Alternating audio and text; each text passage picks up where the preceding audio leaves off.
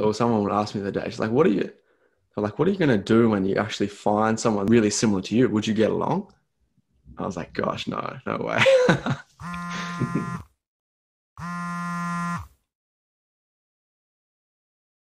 One. Hi guys, thanks for tuning in. So today we're here with Jason from Purple Turtle Co. So Jason, can you please tell us a bit more about Purple Turtle Co?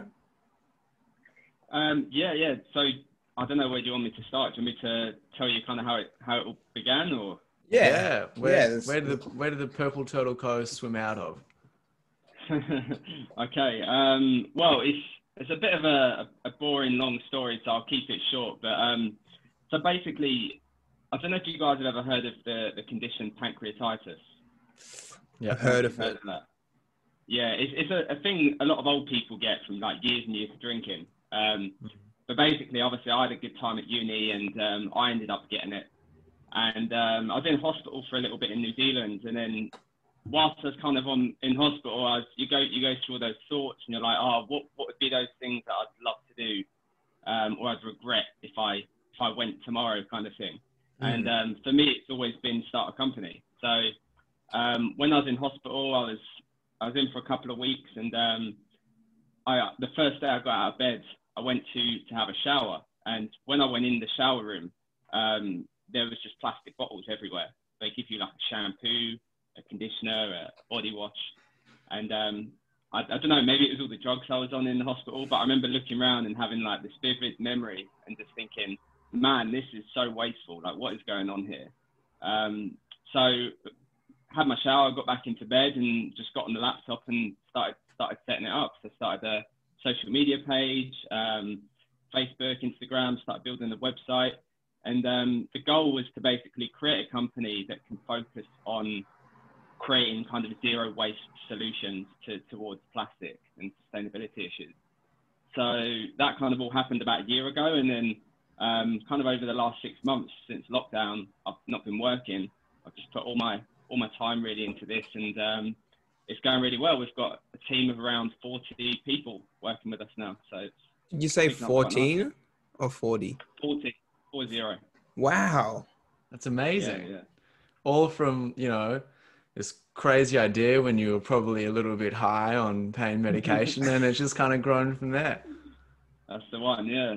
So a bit of a weird one, but like I've never been a sustainable person. Like I'd be a liar if I said I did. I was that guy that would go to the supermarket and put like bananas in a plastic bag and then oranges in a plastic bag. And back then I wasn't educated about the problem, and I was just naive to it all, like most people are. And then, yeah, from being in hospital, I had a lot of time on my hands. I'd read a lot of articles, watched a lot of documentaries, educated myself, and then thought, hey, this is a really cool problem that I'd love to solve. Being someone who studied innovation and entrepreneurship, yeah, it was something I thought, right, well, if I'm going to start a company, I might as well do something good. So that's kind of how it started.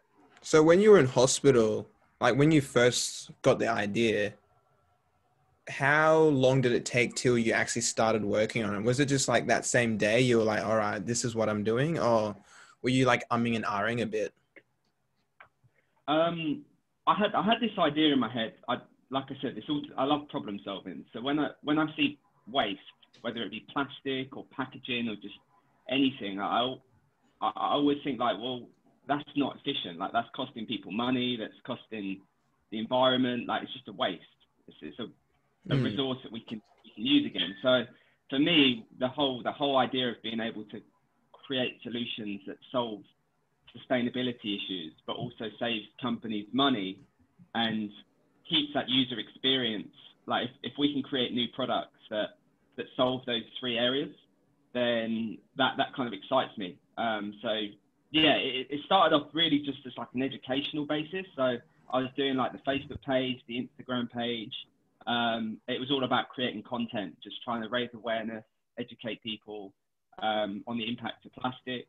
And it started off at that. And then as I was working my full-time corporate job, I didn't have too much time to kind of really push it. But basically in March, I lived in New Zealand for 3 years. And in March, I come back to the UK for a 2-week holiday. and obviously COVID hit, so they closed the borders in New Zealand. So for the last 6-7 months now, I've been stuck in the UK. So I haven't been working. Like my whole life is in New Zealand, kind of thing. So I've just had a lot of time to throw at this, really. And UK would be a strange place to be stuck at the moment. Yeah, it's not doing too well. But So, it's doing a little bit better than you guys anyway. You guys are a little bit better than us, sorry. Yeah. just a little bit. We're almost there. I'm in Victoria, so I'm in the one that's fallen behind everything else and dragging everyone else down. But we're getting there. Oh well, But I guess having a podcast keeps you busy.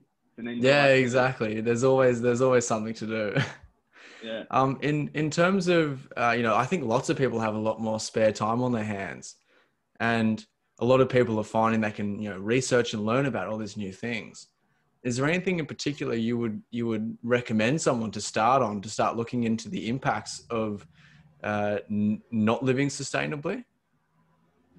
I think like where would be a good place for someone to start in terms of like educating themselves? Yeah. Yeah, I would say a few things really. Like the first thing is just follow a couple of accounts, whether it's on Facebook or Instagram or whether it's like a news company that focuses on sustainability.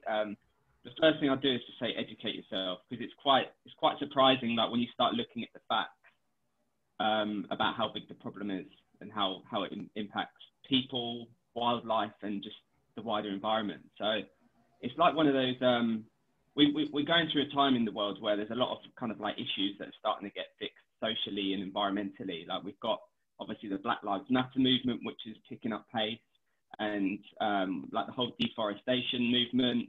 These are kind of problems that you can't always physically see around you, but it does still exist behind the scenes. So I think it's really important to just educate yourself first, like learn the facts, get your information from lots of different sources. Because again, with the whole fake news thing in our lifetime anyway, it's like the credibility of what people are seeing, they question it all the time. And it's like, if you can really find the true facts, then you'll realize that there's a problem that needs solving. So yeah, I'd say start with educating yourself. That's a really good point. Like I've really been looking at working to critically analyze things better. And it's so important to be aware that, with fake news and information overload, we're just getting hit with all this information that just comes out of nowhere and like something's not validated. So like, what sort of things are you doing in that to make sure like you're actually getting the right information? It's just getting your info from different sources. So I don't know if you guys seen that new documentary that's out on Netflix, the Social Dilemma? Yeah, I watched that. We were just talking about it before. Yeah. What did you think of it? Oh, it was very confronting. I guess it points out that there's a massive problem, and everyone knows there's a problem, but no one does anything about it. And I think that was the main takeaway for me. But another big thing, something that really drew me in was the fact that fake news can grow 6 times faster, and it can be much more popular than real news. And I was like, there's so much out there, and there's no process to filter it all, or you just get everything. And it's like, you don't even get to take your pick, is what I learned today. Someone else picks for you. Yeah. So that's the problem I see with the way we live at the moment with technology, is that from that documentary, if you haven't watched it, viewers watch it, I guess. But you're kind of told what you're going to see. Like the algorithms are predetermined. So like from the start of your social media experience, the first thing you click on, the algorithms learn. So they know what you like. So they show you more of the stuff that you like. You're not going to see all the stuff that you don't agree with, or the algorithm doesn't think you agree with. So if you are someone who doesn't care about sustainability and you've shown that through the content you're reading online, the algorithm's not going to show you anything to do with sustainability. So you actually actively have to go out there and educate yourself and look for it. It's not going to be put in front of you. So yeah, that's why I just think, especially in this time of our generation, it's so important that you question things and you go and do your own research. we live in quite tight social circles as well now. So like, if you don't come out of your social circle in the real world as well and go and have conversations with people who have a different viewpoint to you, you're just going to always be tunnel visioned into your way of thinking. You're not going to develop yourself and learn new ways of how other people see things. So I think education is the big part of getting where we want to get to with sustainability anyway. And yeah, another thing the social dilemma highlighted for me was, you know, there's lots of problems, and it doesn't matter if we know that it's a problem, we choose not to do anything. Like we're kind of happy living in this, you know, blissful ignorance. Like, oh yeah, someone else will solve that. And you know, it's people like you who take the onus on themselves, be like, you know what? No, we can change it. That's a problem people actually need to become aware of and start actively making choices throughout the day. Because I mean, yeah, like just a few people that you know are highly educated. That's a very, very minute percentage of the population. You know, take a few principles that the whole populace can apply. Man, you can have such a huge change. But it's just kind of getting people to become aware through education. And that's the thing. Like when you think about once you've learned and you're aware of the fact that you're being unsustainable, you're contributing to that throwaway lifestyle. When you're conscious of that, you can now change your behaviors. So at the end of the day, we all vote with our dollars, with our money. So if you go to the supermarket and you've got the options to buy some carrots, which are wrapped in a plastic bag, or some free kind of carrots to just grab as you want, if you buy that plastic bag of carrots, the company are going to order more bags of plastic carrots. That's the way it works. So it's just so important to make sure that you spend the right way and encourage businesses to sell the right product. So yeah, it's tough, like, because at the end of the day as well, it's a large proportion of the world live on the breadline. And the sad thing about it is that if you're living on the breadline, you don't have that luxury to spend more to be sustainable, because there is this stigma with, if you want to be more sustainable, you have to either pay more or you have to compromise the quality of the product or the user experience. So I guess what we're trying to do at Purple Turtle is try and build products which fix all three key issues. So it saves companies money through having less packaging. It improves the environment from that packaging then not entering the system, but then it also improves the user experience and the quality for the person buying it. And if you can achieve all three of those things, you're now going to have a product that should be adopted in society. I don't know if that makes sense. No, that's spot on. The trifecta. Yeah. So what sort of products are you guys producing at Purple Turtle? So to kind of put it into context, we only really started like 6 months ago in the scale of things. So if we go back 6 months ago, it was just me. Over the lockdown period, we've grown the team now to, like I said, about 40 people. Wow, so in 6 months, 40 people. Yeah. And there are people everywhere, like people in Australia, Canada, New Zealand, England, India, Africa. We've got people all over the place. But yeah, we've only really just launched what we call our product design team and our research teams over the last kind of month or so. So we've got a team of around 17 engineers, product designers, researchers who are putting together a couple of products at the moment to solve single-use issues. So what we're trying to focus on right now is the bathroom space. So I'm sure if you go into your guys' bathrooms, like how many shampoo, conditioner, soaps, deodorants, like I'm just as bad. You go into mine, my mum has packed it out in there. There's nothing I can do. But, we're trying to look at ways how we can change the way we use the bathroom. Try and keep the experience as intuitive as possible, but how can we redesign products to help us not need packaging anymore? So what we envision is a world where when you have a shower now, there is no plastic bottles in there. There's a device that you can use that will allow you to have that same experience without the need of bottles. We're looking at how we can reinvent the way we brush our teeth, no longer need plastic toothpaste bottles, and they're the kind of things we're working on at the moment, more consumer-based products. Yeah. So you're really looking at like fast-moving goods, how you can make them as sustainable as possible. Yeah. So like a lot of companies, you would have seen it recently. A lot of companies love to greenwash. Our products are 100% recyclable plastics now, and it's like, yeah, that's great, but you're assuming that the user's going to recycle it, and you're assuming the local council will then go and recycle it. Like there's enough stats out there to suggest that the recycling system is not the answer to solving the issues. Like it fails, I think around 70% of all recycled plastics end up being mismanaged. So companies need to go a little bit further than just saying, oh, this is recyclable, but actually going back and redesigning their products so that they get as close to zero waste as possible. And then the recycling system picks up what can't be reduced. So yeah, it's one of those things, I think, where companies just need to engage more in the zero waste philosophy rather than just you can recycle. Yeah, 100% recyclable. And like with as you said, in 6 months' time, it's 40 people now, and I can imagine like for Sam and I, it's just us two. But like the more people we add for different sort of things, it's like things get a bit more complicated.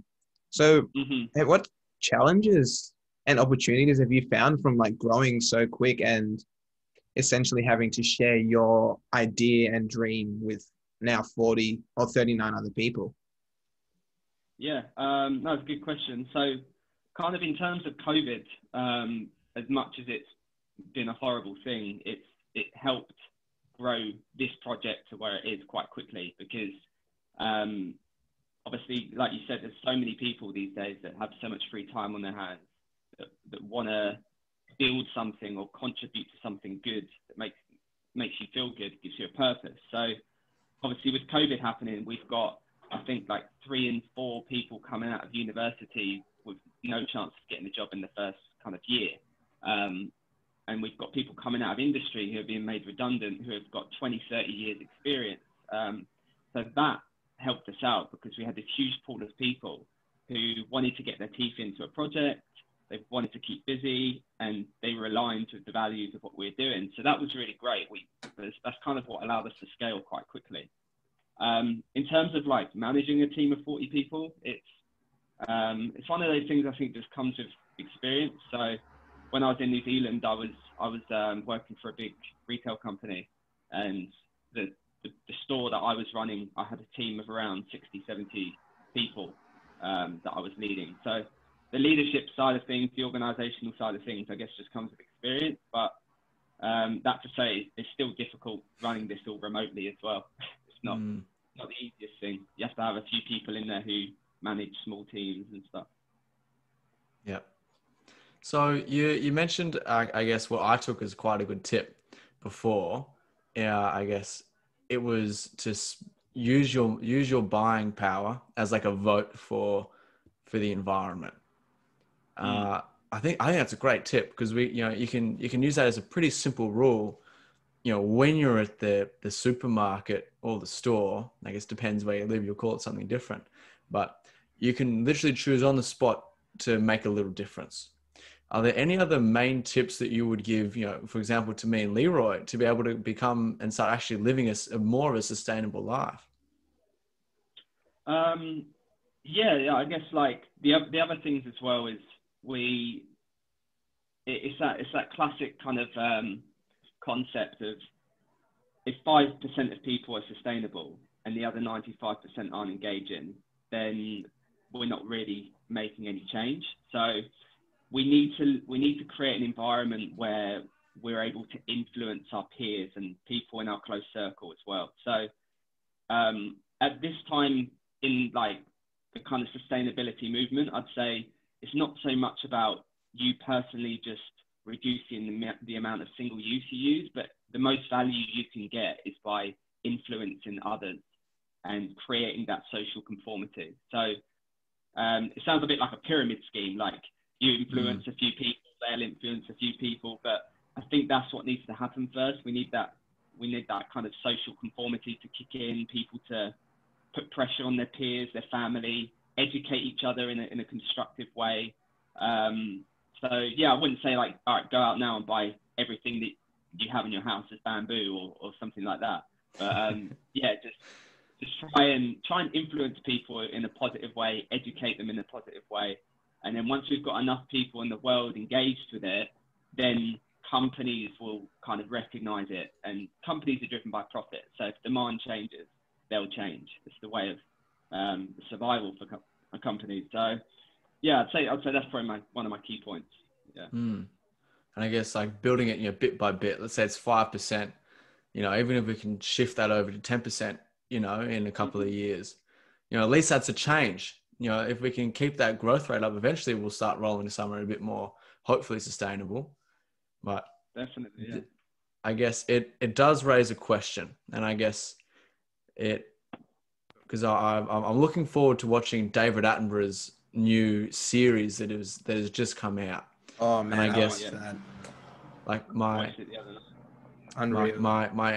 housemate said, get ready for it. Like it's pretty big. Like it's gonna, like once you watch it, you can't unwatch it. Like it just, do you think that we have the capacity to change before it's too late?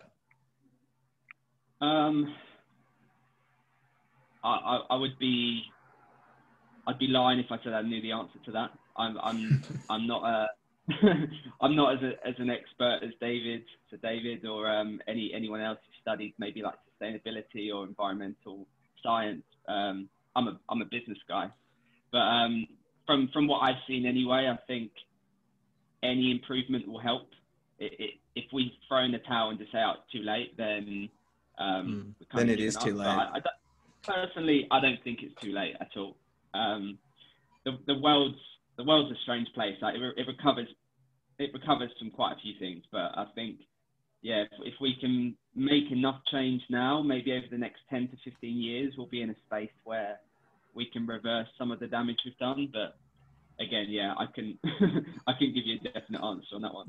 Yeah, to add on to that, like I think as the new generations keep on coming and coming, we can see that this is a bigger focus for us. So with that being too, like there is actually a really good chance that we could change things up.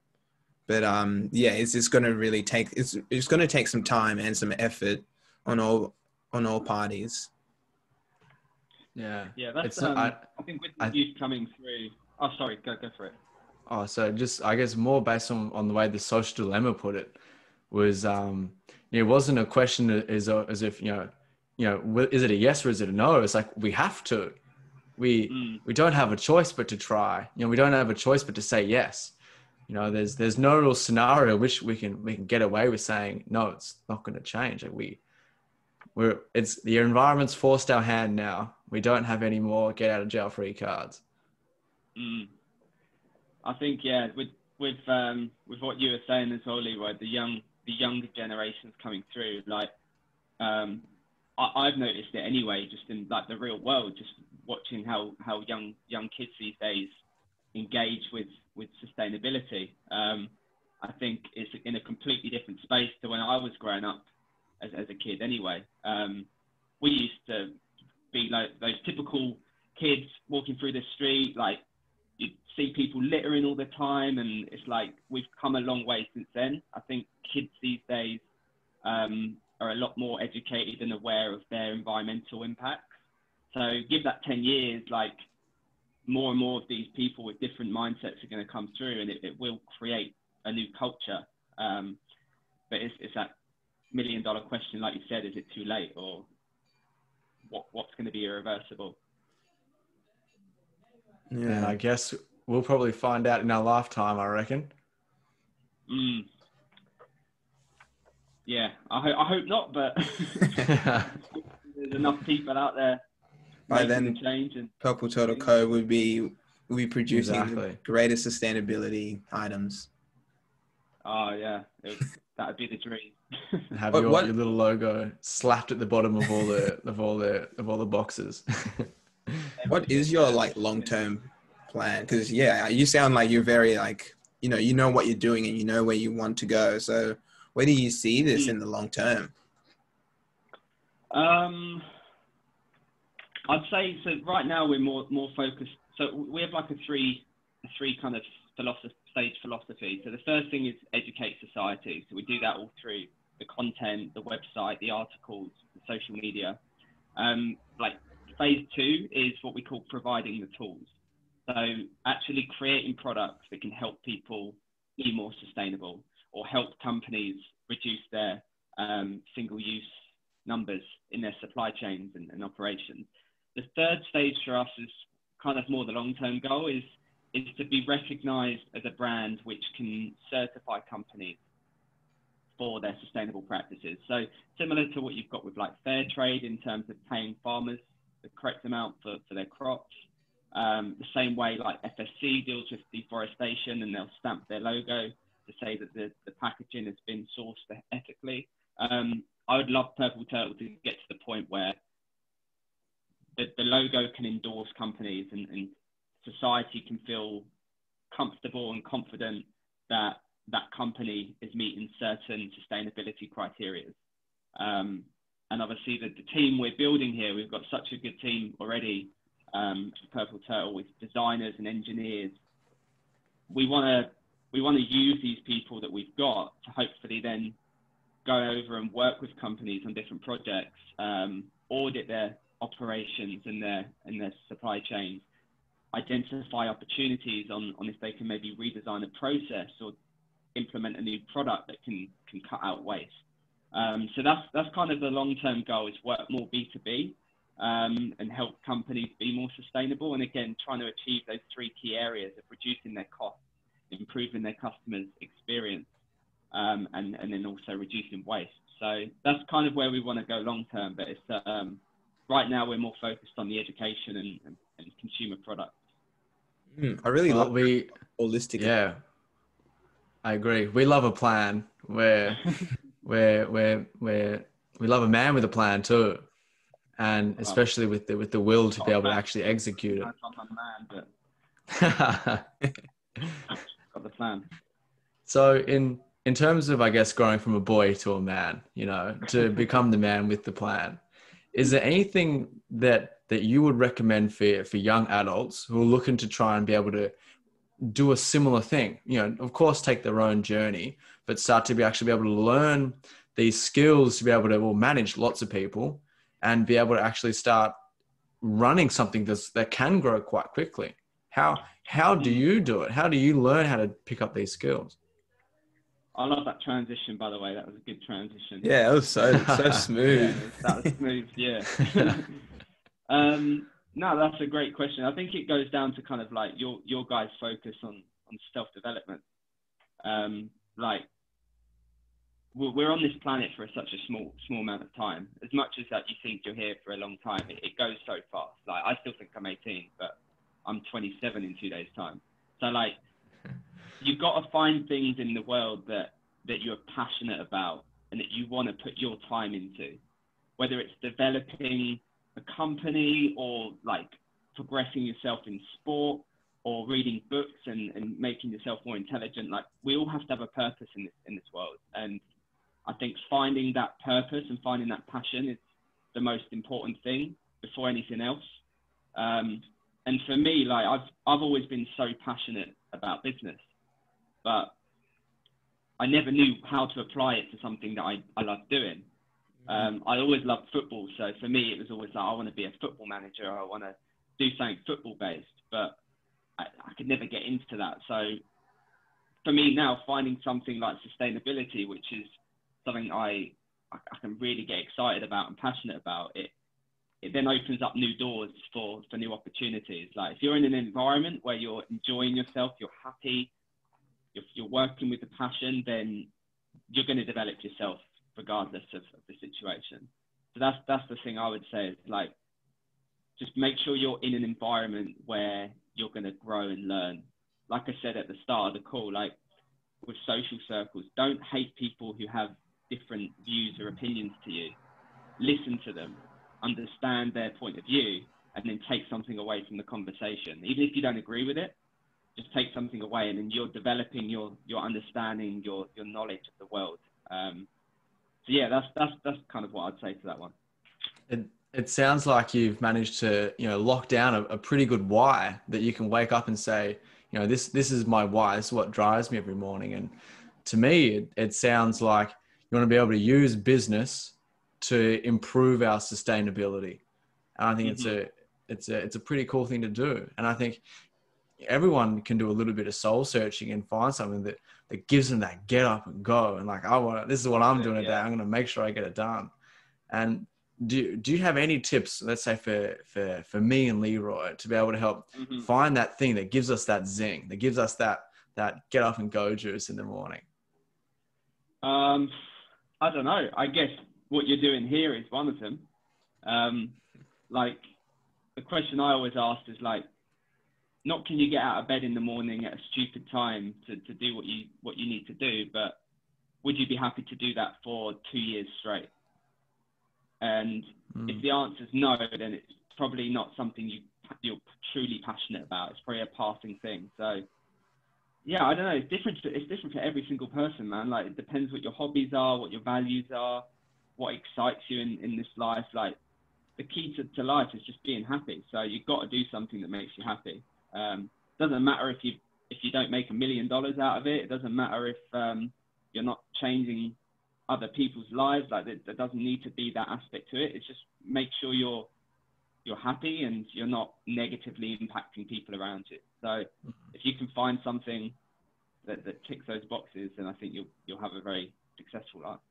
Yeah, well said. I've definitely seen in myself through the different roles I've had, when I'm doing something more passion and purpose driven and oriented towards me, I can do it forever. It doesn't even feel like work. It's more like a hobby. And it is so important that, but and at the same time, for people listening out there, it's quite hard to find your purpose. Like it falls upon you. Like for example, as you said, you were just in the hospital and you came across like the wastage in the bath, in the shower, and that like sort of connected dots for you. So it comes in different little moments.